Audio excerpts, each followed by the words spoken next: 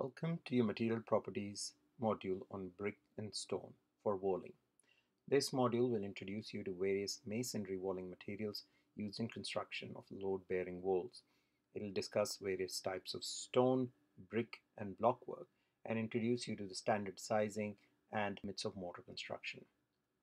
It will then discuss bonding patterns and implications for the structural stability of the building when using load-bearing walls. The associated reading starts with a series of walling materials, beginning with stone. It discusses natural stone as an expensive material, but now has been relegated mostly to a facing material. However, stone can still be used in construction, and you should know the basic types of stone and how these are seasoned for use in building construction. Apart from natural stone, there is also a discussion on reconstituted stone, which is a more likely material to be used. Moving on to brick, you need to understand how brick is constructed, but also the basic proportions of the brick as it is used in construction globally. The size in the textbook relates to a European standard. The standard metric brick in Australia is slightly different, and you should try and focus on the sizing for Australia, which is 230 millimeters by 110 millimeters by 76 millimeters. There are different type bricks made from different materials, whether they are clay or sand lime bricks, but they can also be done by hand or be machine made. So it is important to understand the different types of bricks, although you might not need to know all the details about these. In particular, the discussions on brick classification can be read through quite quickly without paying much attention.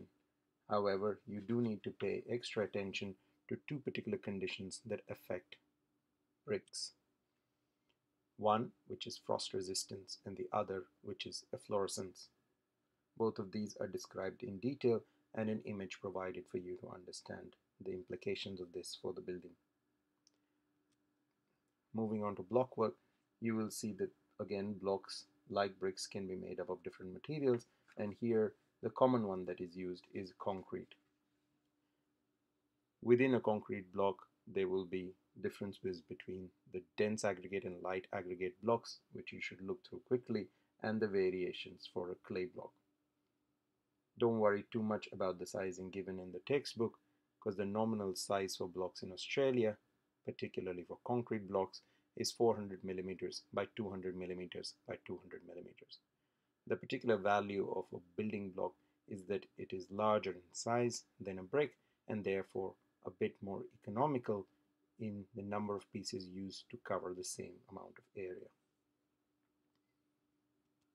After a basic introduction to brick and block work, we now move to the actual construction of load-bearing walls. For this, we will need a mortar, which is a mixture of sand, water, and matrix that is used to hold the pieces of the wall together.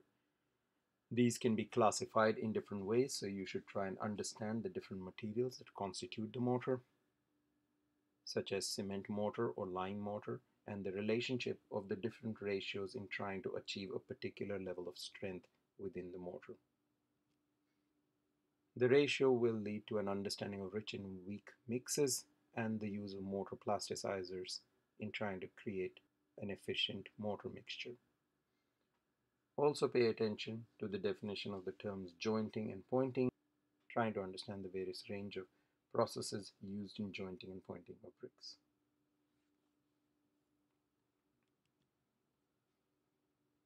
Another important part of the section would be the bonding of bricks. Brick bonding is important in allowing for the load to be transferred properly across the different bricks without creating cracks in the wall. To understand the different bonding patterns, you will need to remember the different parts of the brick, such as the header or the stretcher. Based on how the header and stretcher are laid out, you can either get a header bond, a stretcher bond, or a combination known as a Flemish bond or an English bond. You should be able to identify these, so look through the text as well as the diagrams closely. Once you understand the basic difference between an English and Flemish bond, You can then move on to more complex bonding systems. Here you can also look at the double Flemish bond and the double English bond, and the use of queen closures and king closures in configurations like this.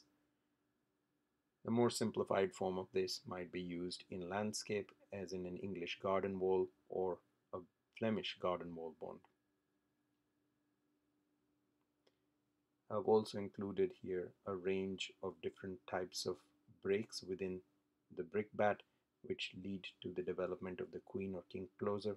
Have a quick look at that, as well as specialty bricks. You do not need to remember these, but it is good to know the range of options that are available for brickwork. That is it for this module. See you in the next one. Thank you.